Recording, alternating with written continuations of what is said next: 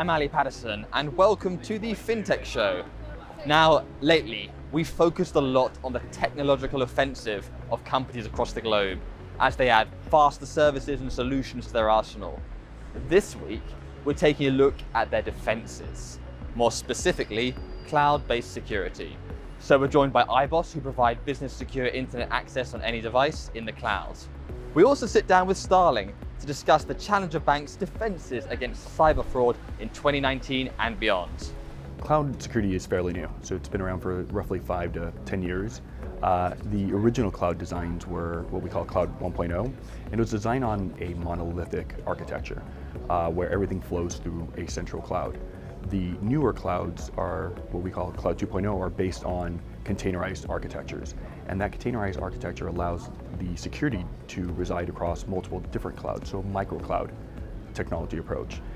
The result is that you can apply security policies to the applications you're leveraging in the cloud in a more granular fashion. So move your security policies that were once on appliances to the cloud without having to sacrifice how you apply security. Now, can you tell me a bit more about cloud sacrifice? What does it mean for these institutions that are grappling with getting on the cloud?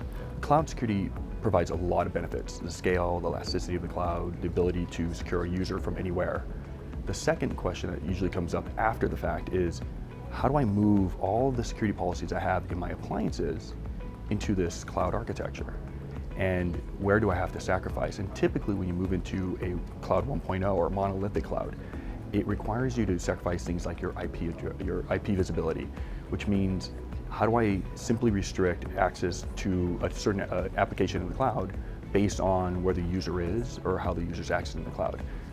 Fairly basic in an appliance, but very difficult in a Cloud 1.0. So cloud sacrifice is basically, when I move to the cloud, do I have to sacrifice how I operate my environment? What are my policies for security policies in the cloud? And even how people access the cloud. So, as a very agile bank, what was the journey to cloud like for Starling? Well, we had the advantage that we were born in the cloud. So we didn't have that transition that the incumbent banks have got.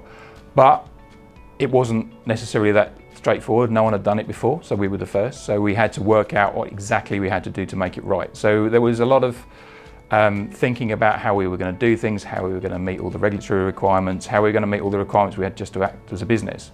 So there was a lot of thought and preparation before we set off on our journey.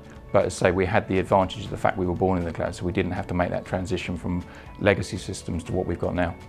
As you were born in the cloud, as you said, you haven't had that journey, but for the more traditional banks who are taking that journey, is that potentially a dangerous time for their customers' data, or is it a bit more complex than that and it's a slightly dangerous time in general for customers' data?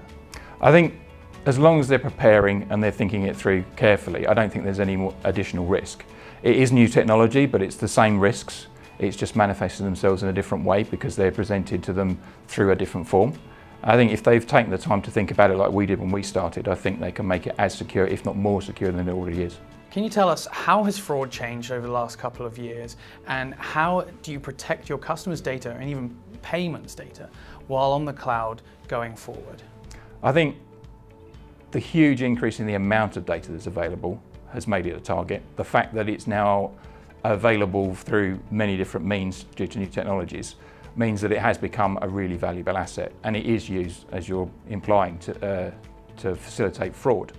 Again, we have to make sure that we're vigilant at all times across all of our platforms, across all our technologies.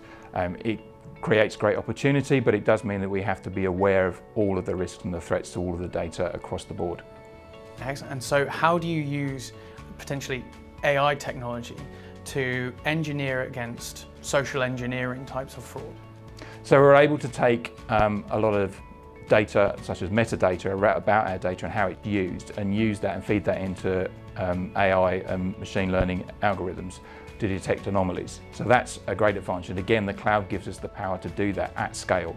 So we're able to monitor a lot more than we would have been able to on traditional systems because we've got the ability to plug it into all sorts of different systems, analyze that data, work out what's being used where. When something's not right, we're able to go and look at it in more detail and actually drill down on that and find out what's going on. So with that in mind, let's take a closer look at our Interviewees' implementation of cloud security.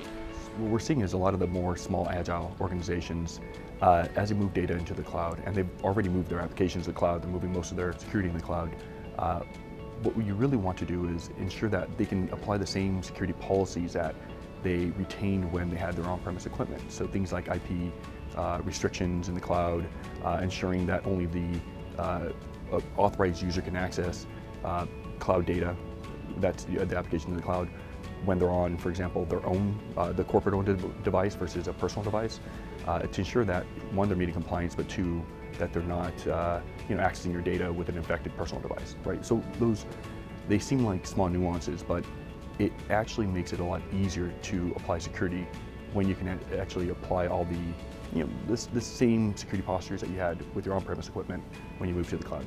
How critical has fighting cyber fraud become now that data is effectively being called its own currency? I think it's manifested itself because of the amount of data. I think we are having to fight not only traditional fraud, but cyber fraud, because one's being used for the other. So as we have an increase in the amount of data that we've got and we use, we're having to make sure we protect that because it's being used to commit traditional fraud in the ways that we've seen it before. So we're getting a sort of a double whammy. I think the ubiquitous availability of it and the fact that the cost is fairly low means that we can deploy it at scale. So we're able to use new technologies that can analyze metadata and data to make sure that we are detecting these fraudulent activities much more quickly is great, and that's what cloud provides us. What we did at iboss is really grabbed the concept of security in the cloud and leveraged a containerized gateway architecture, which allows us to live and cohabitate across multiple different clouds. So we can protect the data as it resides and it's being accessed by your users remotely, but do so in a more native path. So it's securing the data where it resides in the cloud. We've been able to do things like a lot of automation, a lot of infrastructure as code, which allow us to be consistent, but also very quick. The automation also means that we can free up resources to do other things, which means our overall costs are lower. Incredible. And how has that really impacted how an institution like yourself can look after your customers' data and potentially protect and increase the security of your customers' data going forward? We've been able to implement controls a lot more consistently across the board, and once we've done it once, we know it's working, we can keep testing it in an automated fashion as well. So it allows us a lot more confidence in what we're doing because we know that we've got it right and we can keep consistently checking that it's right. And being in the cloud just gives us all the tools that we need to be able to do that. Where do you see cloud technology going in the future? And are some of these incredible kind of stories going to finally become use cases? It's the future. There's really, the old brick and mortar, four walls, putting appliances inside your organization to protect user data doesn't even make sense. The data's no longer there, so there's really nothing to protect. Users are everywhere. They're accessing your data from clouds that are across multiple different clouds. So protecting the users accessing data in third-party clouds is the reality that we live in. And what we're going to see is an evolution around cloud security that becomes more granular. It provides more control, more visibility, and ensures that the security policies that are specific to each organization can be applied in a very more seamless fashion. Thanks for joining us for another episode of the Fintech Show. Be sure to watch the rest of our series over at fintech.finance. See you next time.